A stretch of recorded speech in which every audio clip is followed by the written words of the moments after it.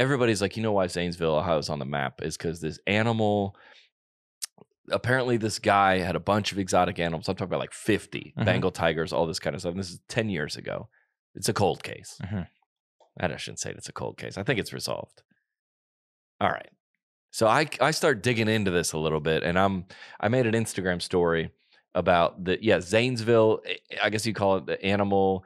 This guy had a bunch of animals basically, right? And one day they all got out, and they said the guy was mentally ill. He opened up the cages. All the animals ran free. Not just regular animals, exotic animals, lions, animals. tigers, bears, grizzly bears, black bears. Chimpanzees. There was a cougar in there. Yeah. I think there was all kind of, talk about 50. Okay. So I'm just basically talking about the story in general. And I talk about, how many things do I talk about a week? Not on the podcast, just a lot of things. All day, every day. And I'm like, I wasn't even really snooping around in the town. I just asked a couple of police officers that were there. I go, what happened? And then I kind of talked about it. And dude, people from this town have come out of the absolute woodworks to discuss this event. And apparently there's a lot of conspiracies behind it. Right. And again, do we have a dog in this fight?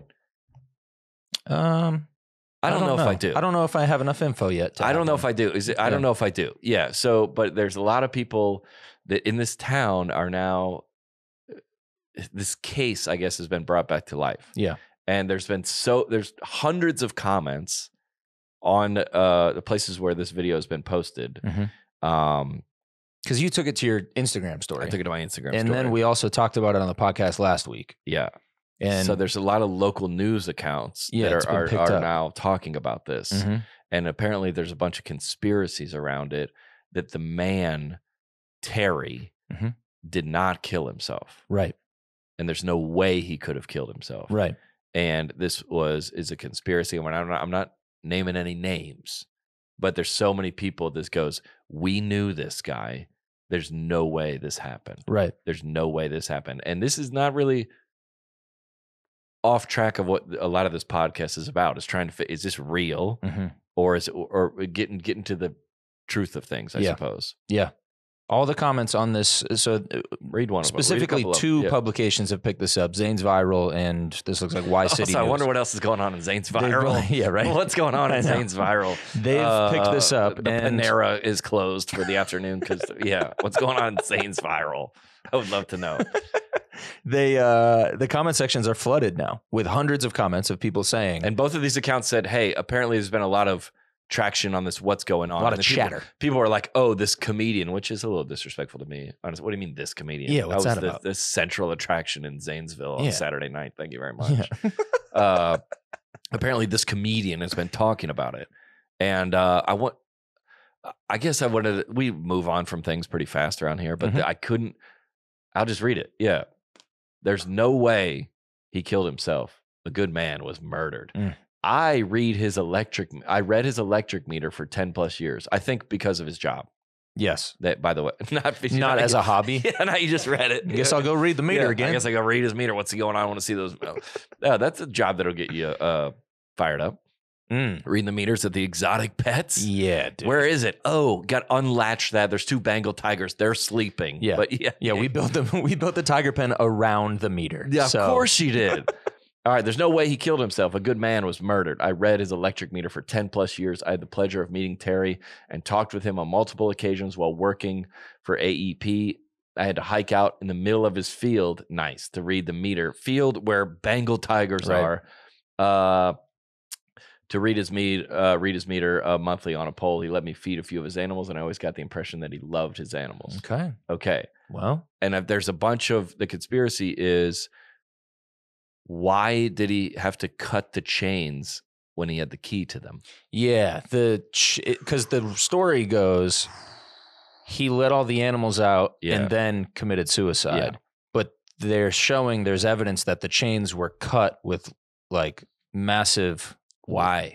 Yeah, he has the keys to the animals. This is all public, so I can read these. Yeah, right? for sure. Yeah. Tamara Elizabeth, top fan of mine, by the way. Nice.